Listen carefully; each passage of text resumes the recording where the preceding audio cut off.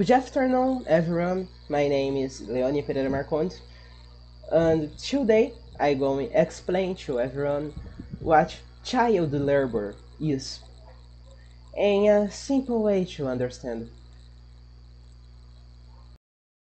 Children and teenagers are in the physical and psychological development phase, and work can hinder and damage this development. All children have the right to have freedom under their childhood. This is essential for them to learn and development in their future.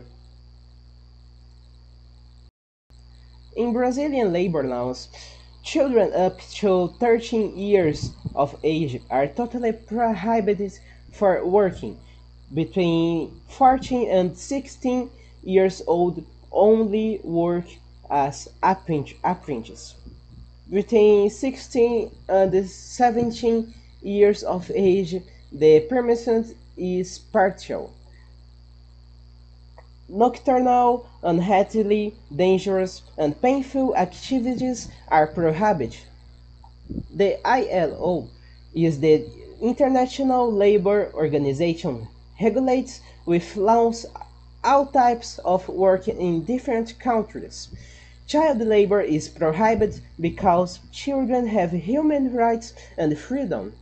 UNICEF, United Nations Children's Fund, penalizes countries with self-reporting work and violations of children's rights, cutting their investments in the country and affecting the international relations of each country. According to IBGE data, 1.8 million children and young people performed by child labor in 2019. Brazil has a population of 210.1 million people, of which 53.7 million are under 18 years old. My conclusion is that child labor should not exist in our society. Thank you very much for watching and goodbye. Professor Malaquias, me perdoa caso eu cometa algum erro de inglês, porque eu com certeza cometi.